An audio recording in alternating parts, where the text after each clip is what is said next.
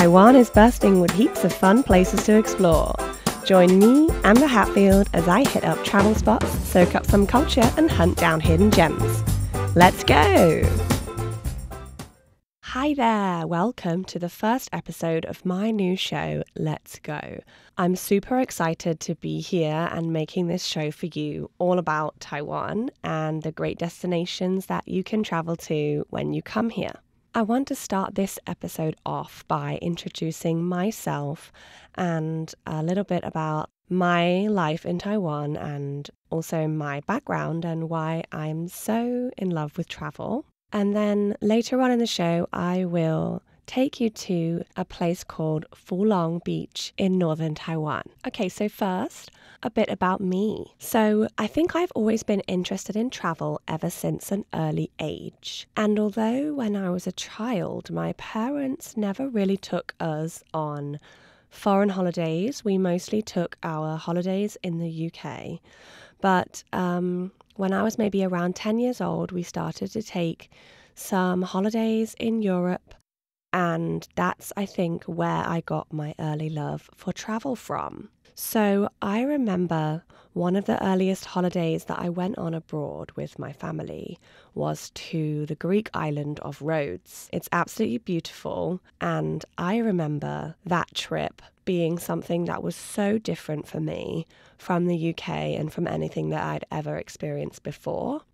Rhodes quite famously has these whitewashed houses with blue roofs, and you may have seen them in paintings or pictures of Greece, and they're absolutely gorgeous and they just feel inspiring when you see it. So I remember walking through these small cobbled streets between these houses and just being so happy to be there. The beaches there had this dark blue mixed with a turquoise blue water that just looked like you almost want to drink it, and so refreshing. I remember the contrast with the orange cliffs, and I remember jumping in, splashing into the water as a kid with my parent and having the best time. Another thing that really struck me too was the different smells that I smelled. So the nighttime, they would have these smell of the plants, different kind of plants or trees that you don't have in the UK. And even to this day, if I go somewhere and I smell a similar smell, I get taken back to that time. I also thought the food was fantastic. I loved the Greek food. And if you know, many people say that British food is pretty terrible. I can't say I agree. I love a good sandwich. But I do think that one part of traveling that I absolutely adore is being able to experience the variety of foods and cuisines that you wouldn't normally get to experience in your home country. And that's something I'll also love to talk about on this show with you. All about Taiwan's foods and what fantastic food options you can explore while you're here.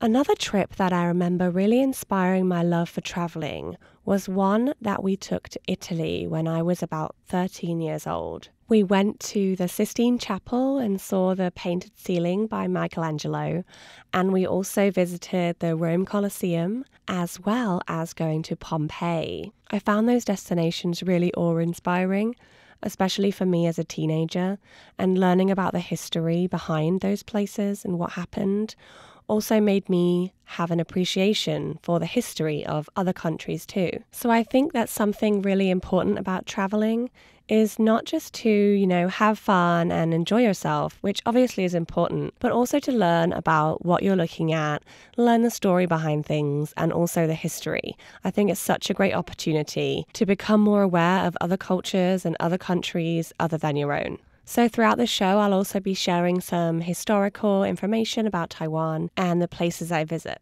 So continuing on the little introduction about me and why I'm so interested in traveling, I couldn't miss out talking about South Africa. So South Africa is the first country that I visited outside of Europe.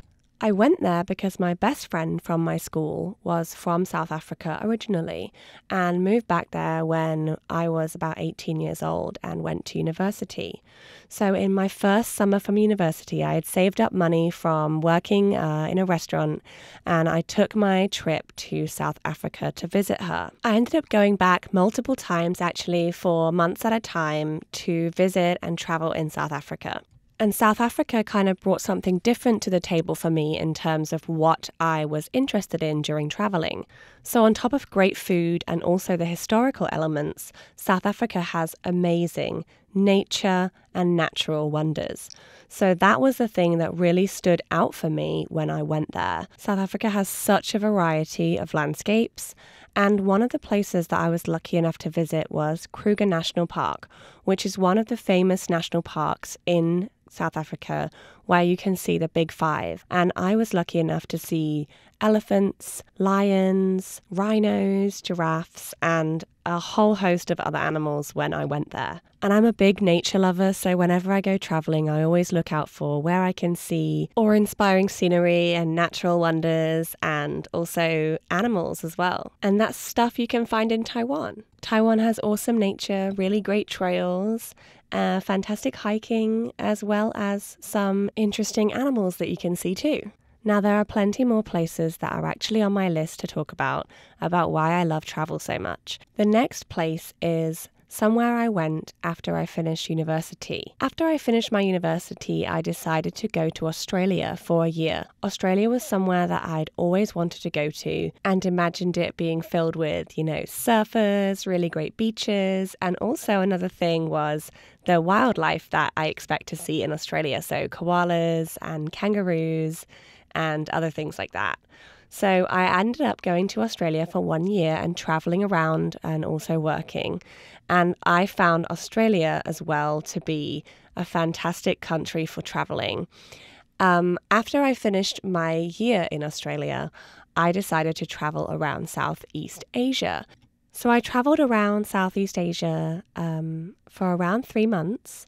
I started in Singapore, I went to Malaysia, Thailand, Cambodia, and Vietnam, and then ended up my trip in Taiwan. And that was the first time I set foot in Taiwan, and I have lived here ever since that. I was originally only going to stay in Taiwan for 1 year, and now it's been 8 years. Wow, the time has really gone so quickly. It's absolutely flown by. I don't even know how that happened. So be prepared. If you come to Taiwan, you might end up staying a lot longer than you plan to. And during these 8 years in Taiwan, I have really been lucky enough to be able to travel a lot. I travel around most of the island and as well to Taiwan's outlying islands. So Taiwan actually has quite a few outlying islands like Green Island, Xiaoliuqiu, Orchid Island, Penghu, as well as Jinmen and Matsu Islands. Those are the only two that I haven't actually had a chance to go to yet. So I'm hoping that I will have the opportunity to go to those 2 islands and introduce them to you on this show, which would be so much fun and a new adventure for me as well. During my time in Taiwan and being able to visit all these beautiful and culturally rich places, I think that they're really worth sharing, and that's what I want to bring to you. So on the show, I'm excited to be sharing Taiwan through my eyes and also through the eyes of other people, including some of the RTI hosts and other friends and travelers in Taiwan too. If you're looking for tips about where to go in Taiwan, or if you just want to learn more about Taiwan and different places, the history and the culture, the food, then this is the place to be. So that brings us to the present day, and thank you for joining me on my journey about why I love travel and why I want to share about travel in Taiwan with you. So today I'm going to share about a recent trip that I took to Fulong in northern Taiwan. So without further ado, let's go. So today I'm taking you on a journey to a great spot called Fulong Beach. Fulong Beach is probably the most famous beach in northern Taiwan and actually became famous during the Japanese occupation of Taiwan. It's really easily accessible from Taipei. It takes about an hour to get to Fulong on the train from Taipei. You can also take buses as well, but the train is pretty convenient and that's how I've always gotten there. So Fulong Beach faces the Pacific Ocean and it actually has golden sand. You might see that quite a lot of beaches in Taiwan have a darker colored sand because of the kind of rocks that the sand is made from. But Fulong Beach has this lovely golden sand and it's actually one of the most popular tourist beaches in northern Taiwan because of its proximity to Taipei and how easy it is to get there for a day trip. The main beach at Fulong is pretty interesting. There's actually a bridge that has been built over onto the beach because the beach is kind of split from the mainland by an inlet of water. So you have to walk over that bridge to get to the beach. However, Fulong Beach is not actually free to visit, but it does require a very small entrance fee. Now, the main beach is where people go often to see the sand sculptures. Every year there is the Fulong International Sand Sculpture Art Festival on the beach, where people make sand sculptures of various different characters from movies, like Disney characters and princesses and castles and things like that. It's really cool to see, but the festival actually runs from June to October. However, I would recommend that if you want to see the sand sculptures intact, that you would visit earlier on in the year, because later on in the year, the sand sculptures might have got destroyed by the weather, maybe by typhoons and things like that. So if you want to see them in all their glory, definitely visit earlier, maybe in June or July.